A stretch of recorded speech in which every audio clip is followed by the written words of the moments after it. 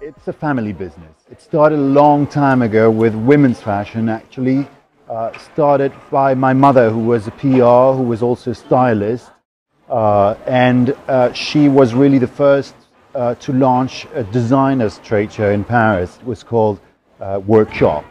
It was really a very tiny selection of up-and-coming designers.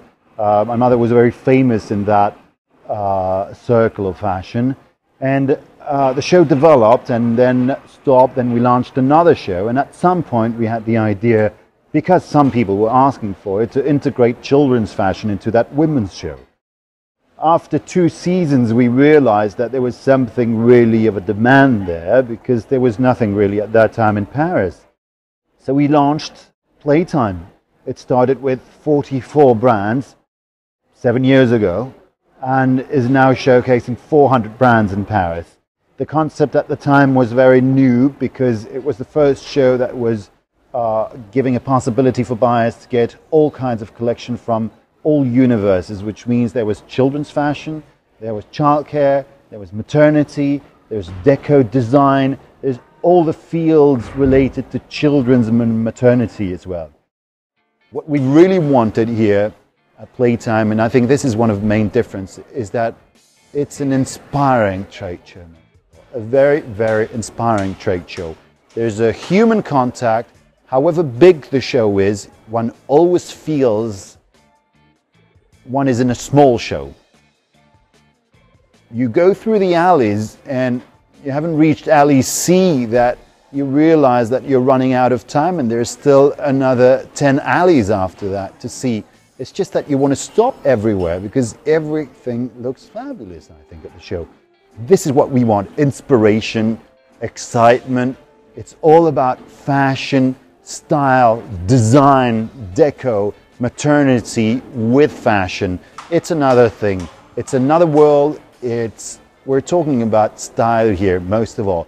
I'd say the main difference between Playtime and most other shows is that you're going to meet designers here most of the time, not distributors, not agents, but the designers themselves, which is very important, I think, because most of the collections we have here, and one important thing is that there's a selection process in that show. Most of the collections that come here are inspired collections, are collections that have a history, that have a universe, that have themes, that have an atmosphere. If you're going to be selling those collections in your shop, you need to know what they're about, and you need to talk to the designers. You need to know what's the story behind those collections. We have always had trend spaces at the show, and have always wanted to bring art into fashion as well, because they've always been very close to each other. So every season we find new and upcoming artists to work with us on the trend spaces. We decide of a theme for the season, and we ask them to work on it and see what their inspiration brings there. And so there's an installation, and it's an art installation. Every single trend space at the show is basically an art installation associated with a trend space. Playtime is probably the most international show there is. There are dozens of countries coming to the show from all over the world. There's about 60% of international visitors among visitors who come to Playtime.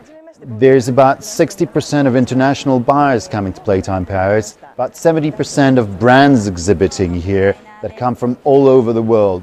And when I say all over the world, it's everywhere. It's Australia, it's Japan, Korea, United States, all over Europe, everywhere, South America, South Africa, from everywhere really.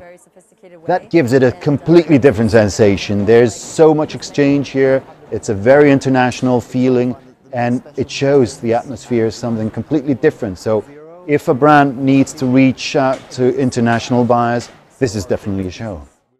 We expanded to Tokyo first, and afterwards decided to expand it to New York. The reason why we did that is that we felt there was a need for a good Asian trade show, more directed towards a local market that doesn't travel really. The reason why we went to New York is the same one as well, is that we were in contact with lots of American collections who kept telling us, well, do something in New York, because there is nothing similar to that really. There are other shows in America. None really is close to what Playtime is. We're trying to give buyers in America something extremely international, stylish, and inspiring.